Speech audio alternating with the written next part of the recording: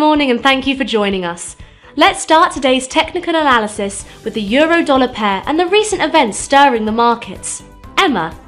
The euro dropped 0.6% against the dollar in the last session. The stochastic indicator's negative signal is in line with the overall technical analysis. The Bitcoin rose 0.4% against the dollar in the last trading session.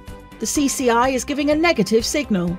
The pound-dollar pair plummeted 1.9% in the last session. The CCI is giving a negative signal which matches our overall technical analysis. The Aussie-dollar pair fell 0.6% in the last session. The stochastic indicator is giving a negative signal which matches our overall technical analysis. Thank you, Emma, for your insightful trading ideas. Moving on to world headlines.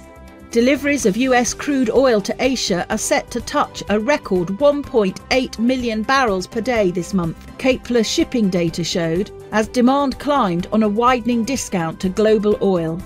Canada's main stock index fell, dragged down by gold miners as prices of bullion fell against a stronger dollar after the US Federal Reserve signalled its rate hike cycle was far from over.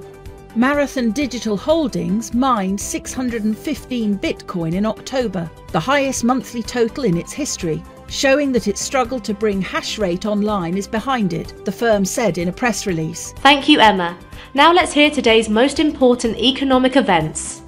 The French industrial output will be released at 07:45 GMT, Japan's Jibun Bank Services PMI at 0000 hours and 30 minutes GMT, Germany's factory orders at 0700 hours GMT. The UK's CFTC GBP NC net positions will be released at 1930 GMT, Japan's CFTC JPY NC net positions at 1930 GMT, the US average hourly earnings at 12:30 GMT. We hope that you've enjoyed today's market outlook. On behalf of all of us here, we wish you a productive trading day. Be sure to log in tomorrow morning for the latest news and events from the financial markets.